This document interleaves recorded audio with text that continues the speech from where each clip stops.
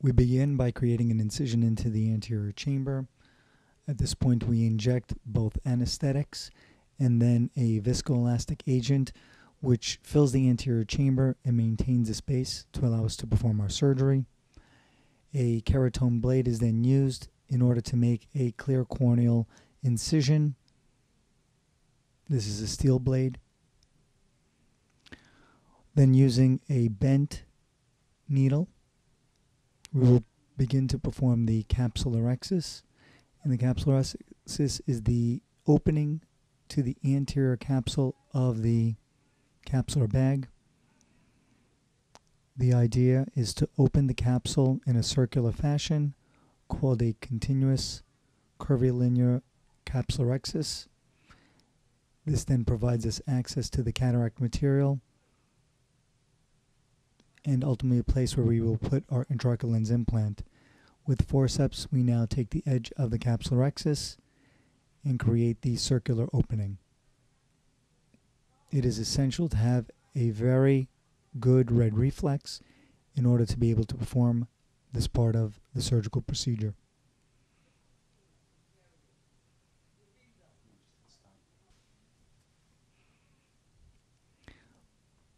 Once the capsulorhexis is performed, we then take balanced salt solution and we inject it within the capsular bag, separating the cataract material from the capsule. Once the cataract material is loosened, here I've rotated it and now the cataract is placed in a perpendicular position. We take the phacoemulsification handpiece and using the ultrasound from this machine, the cataract material will be emulsified in its entirety. A second instrument is now placed into the eye, holding the cataract in position while the phacoemulsification handpiece removes the material.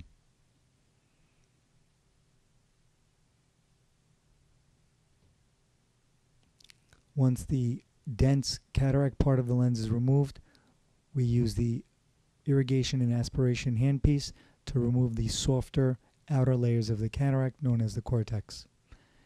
The goal is to completely clean out all of the cataract material from the capsular bag. Here, a viscoelastic material will then be injected, inflating the capsular bag, providing the space required in order to insert the intraocular lens implant. Often we enlarge the wound in order to insert our intraocular lens implant. This is an unfolding device that has the lens in it, and now with a dialing motion, the lens will be dialed into the capsular bag. This is a Crystalens, and as one can see, the lens is a very mobile and flexible lens, which provides this lens its unique properties.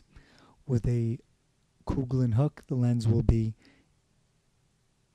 placed into the capsular bag. The haptics are being dunked within the capsular bag so that the lens now is sitting where we want it placed, and that is within the center of the capsular bag. We then remove all of the viscoelastic material with the irrigation aspiration handpiece.